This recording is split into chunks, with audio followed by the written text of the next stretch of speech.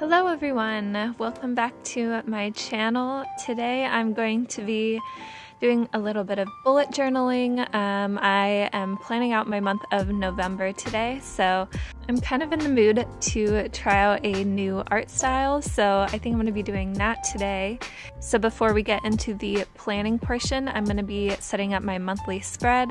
So I have my watercolor brushes, and I just got this new little shot glass that I'm using as a water bowl from one of my favorite ceramics people right now. And I'm also getting out all my gouache paints.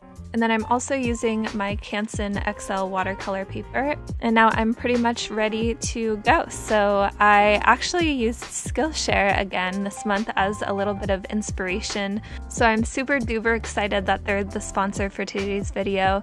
I really loved Sarah Boccaccini Meadows' Skillshare class. I've been following her on Instagram for quite a while now, and I just love how she adds patterns and texture to her botanical paintings.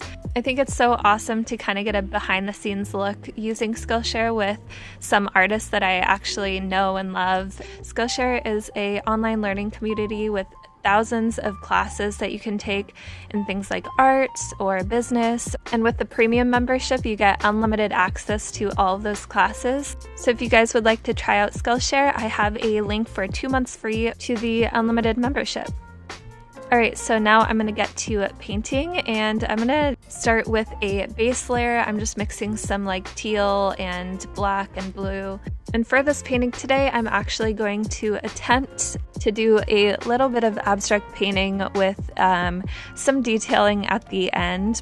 And I'm kind of nervous about it because I have no idea what I'm doing. I feel like I know kind of like what colors go together and how to add different textures after watching some Skillshare classes, but I don't know exactly what I'm doing. So what's nice about abstract art is that it doesn't have to be perfect, but for some reason that's actually a little bit harder in my mind. I actually watch a lot of abstract artists on YouTube. I can't remember the name of the guy that I watch, but I'll put it right here if I find him. But he's just so amazing at it, and I just don't understand like how his brain works. I just wish I knew his like thought process going into all of these paintings that he does, but they're just so fun to watch and so relaxing. It's like visual ASMR to me. So yeah, I just love it. But that's kind of what the inspiration is for this painting. And I actually did two other paintings apart from this one at the same time because I had so much drawing time in between each layer, and I also wanted to have like 3 different options to choose from if I didn't like one of them for whatever reason.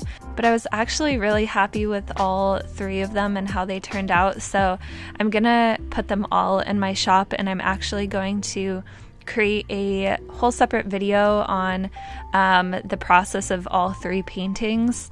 I already pretty much have it edited, so I'm gonna have it up in the next few days for you guys. But yeah, I'm gonna kind of slow down the process video, and I'm gonna make it more relaxing, opposed to this one where I kind of sped up a lot of stuff. But yeah, now I'm just doing some detailing, and as you can see, I did a bunch of like different patterns to add some texture to the painting.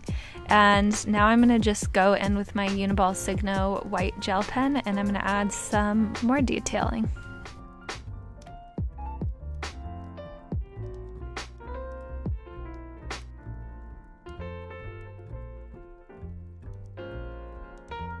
So when I was adding the detailing, I was trying to think of the different things that the painting reminded me of, and one of them was like rainy clouds, and so I wanted to draw some little tiny cute rainbows in the top corner, and I also did some little raindrops on the bottom. But yeah, that is pretty much it for the detailing part, and now it's time to add the floral design. So I'm just taking a white pencil. This one is by Stablio, and I believe it's able to draw on like almost all surfaces like glass or plastic. So I've actually used it quite a bit for different projects. But yeah, I really wanted to use pencil for this part because I feel like I just love how all of the textures kind of come together in one painting.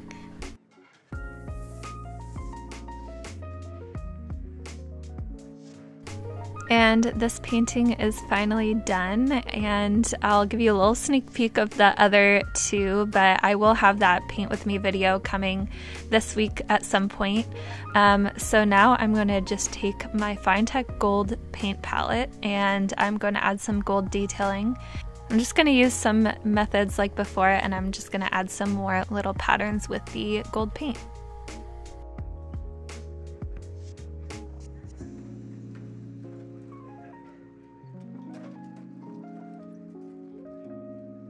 And that is the final touch I'm going to do to this painting before I get too carried away with it. I definitely think the hardest part about abstract painting is knowing when to stop, so I'm just going to stop there, and I'm super happy with it. It's very different from anything that I've probably done before. I also love the gold detailing, so I will add that as an option in my shop for all the prints. But yeah, now it's time to scan the paintings and add the monthly lettering, and this is how the prints turned out. If you're curious about how I edited it and printed it out, I have it in a lot of my past monthly plan with me videos. I just decided not to put it in this time because I didn't want to get too repetitive, but just to use my Canon MX 922 printer, and it works pretty well. And I'm just using my Tombow mono adhesive tape to paste these in, and this is how my spread turned out.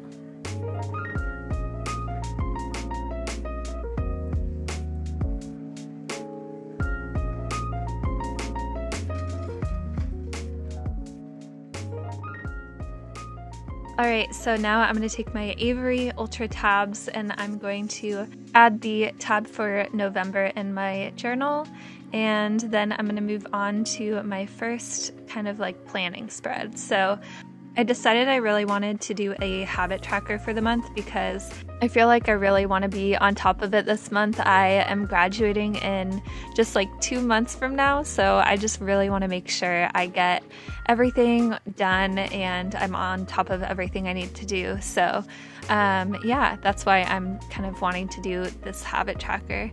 And I'm just going to take out my little typewriter stamps with my ink pad, and I'm going to write habit tracker on the top. And you guys know I always use these. I love these things so much. I've gotten so much use out of them. But yeah, I'm just going to finish up my habit tracker and then move on to my next planning page.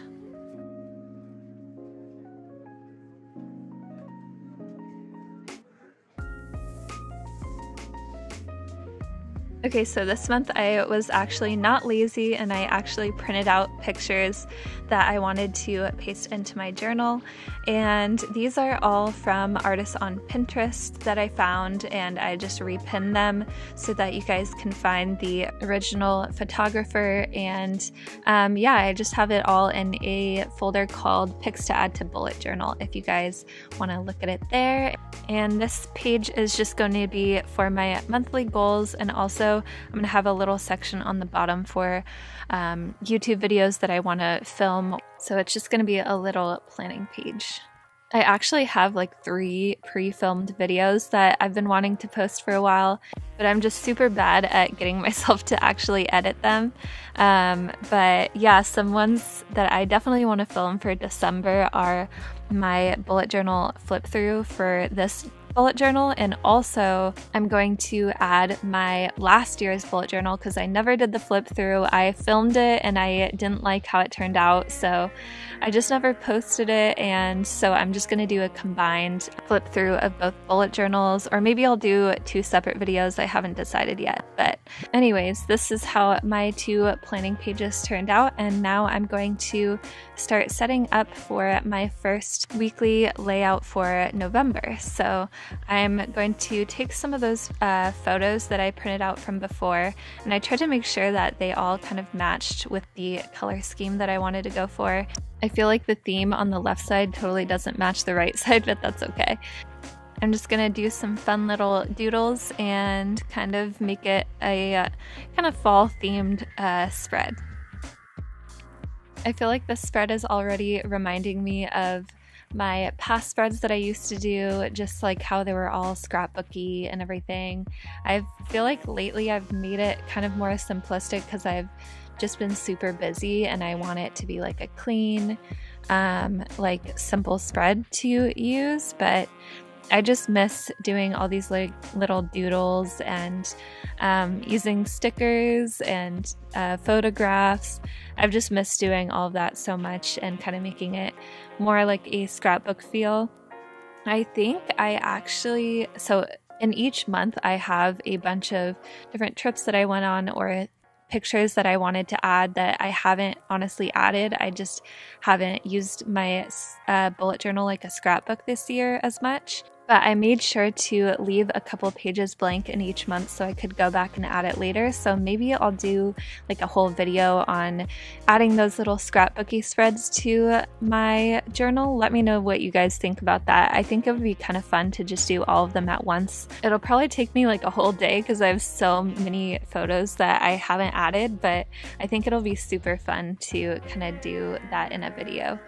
And this is how my final spread turned out. I actually really love this spread. I can't wait to fill it with writing for the week. But yeah, I hope you guys enjoyed this video. I had so much fun filming it. I honestly needed this little break away from everything else. And I want to say a huge thank you to Skillshare for sponsoring this video. Make sure you check them out with the link in my description. And if you guys haven't already, make sure to subscribe to see more videos from me. I'm going to be doing a lot of videos in the coming months. And feel free to check out my Etsy shop and Instagram if you want to see more from me.